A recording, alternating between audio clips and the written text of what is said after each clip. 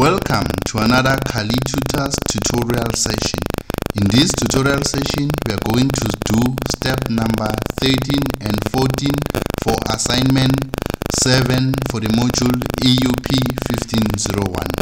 If you are new to our YouTube channel, please subscribe to get access to the latest videos the moment that we upload them. If you'd like to donate to the channel, please click on the thanks button provided by YouTube.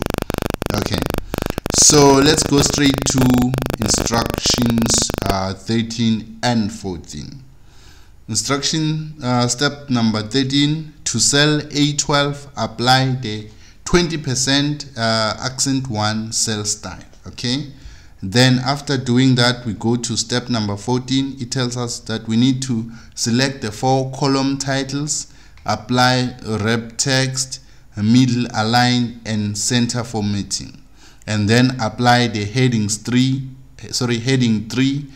cell style. Okay, let us do that. Let's go back to our working document.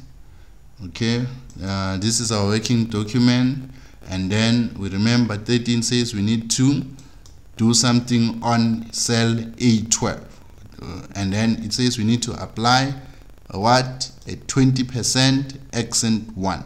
This is 20% accent 1. Okay, after doing that, that was step number 13. We go to step number 14 now. Step number 14 told us that we need to select the 4 column titles. These are the 4 column titles. Okay, after selecting them, we need to apply the rep text. Where is the rep text? This is your rep text. Click on rep text. After clicking on rep text, here is a trick.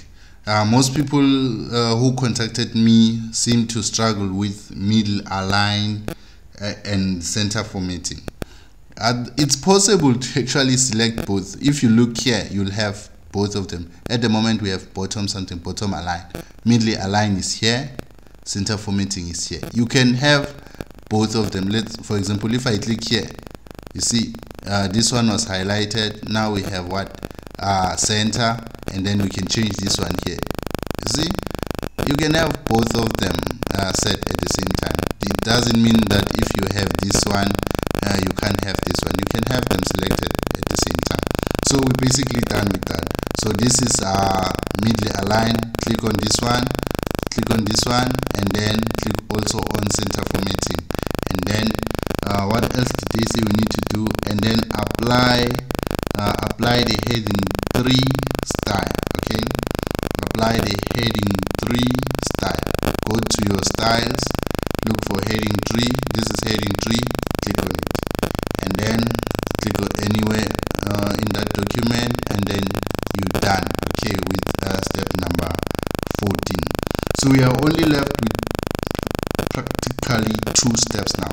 Please watch the next video, which is probably the last video for this session, to see how to do step number 15 and 16. Thank you for watching.